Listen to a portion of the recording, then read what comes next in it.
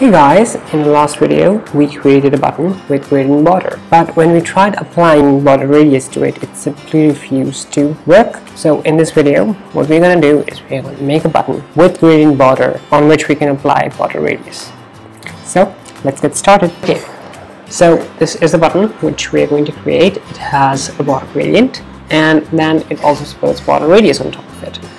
So let's get started. Let's visit the code that we already have here, and let me read the code that actually does all the calculation and makes the border. Code removed. We have simple button. Let's begin with HTML.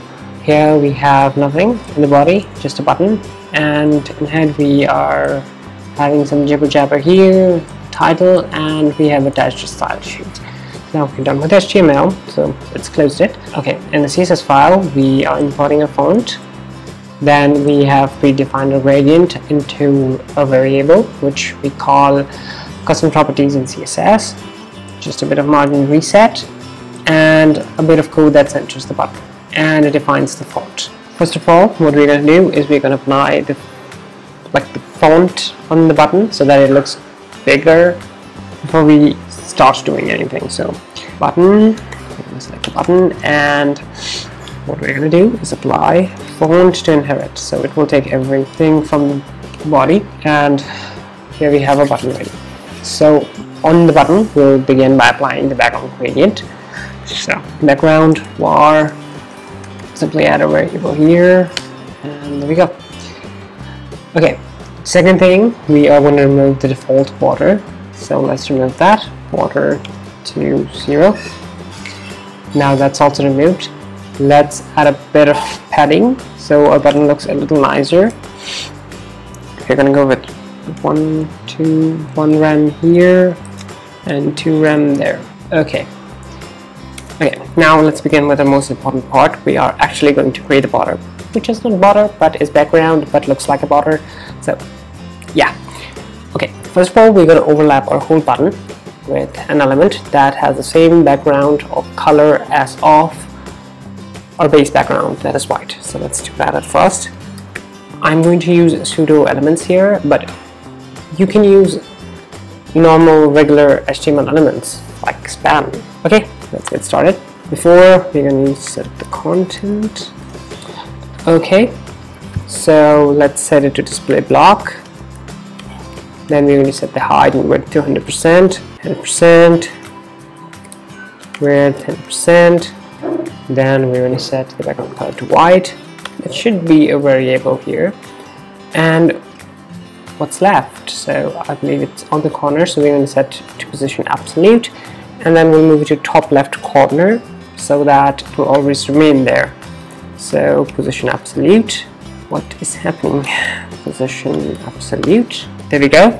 And move it to top left corner, so top 0. Now, because it's a position absolute element, we need to limit the area in which it can wander or move around, so we're going to set the parent to position relative. Anything other than static will work. Okay, now it's time for actually creating the border. To get started, we'll first define a border width as a variable. We're going to use it a lot of time, so let's make a variable border width. Let's say it's 2 pixels, 1 pixel. Let's start with 1 pixel. Okay, so next what we're going to do is we're going to shift our overlaying element to show a bit of space that equals to the border width. So now that you can see, we have top and left border. Now what we need to do is to make this border visible, like the bottom and the right one.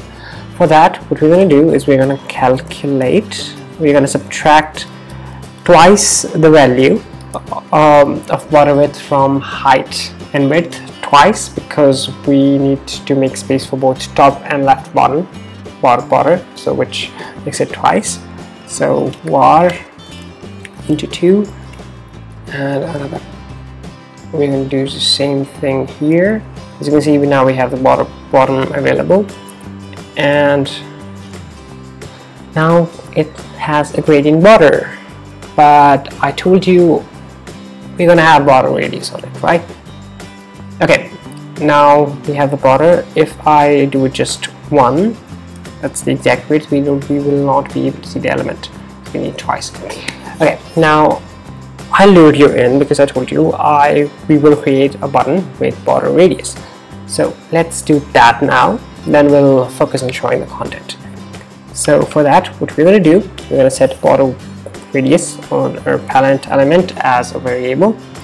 So let's set it here. Border radius 5 pixels. Next, we're going to set the border radius of our button element. So border radius, how much? Like border radius. Okay, now it clips. Actually, now what is happening here is our element is getting rounded, but the inner element, that is the button, the overlapping element, is actually overflowing it. So what we're going to do now is we're going to apply border radius to the button's child, to the overlapping element. So border radius and border radius. Now you can see we have it circled. A border radius is working, so let's increase the radius to 10 pixels. Okay, now you can see it's curving, but our calculation is wrong. It doesn't account for the border width, so let's fix that. So we're going to calculate the border radius by taking our border radius, that's the parent element, and then subtracting our border width from it. Okay, so now it's done. You can see it also improved when it comes to that bulky edge we had before.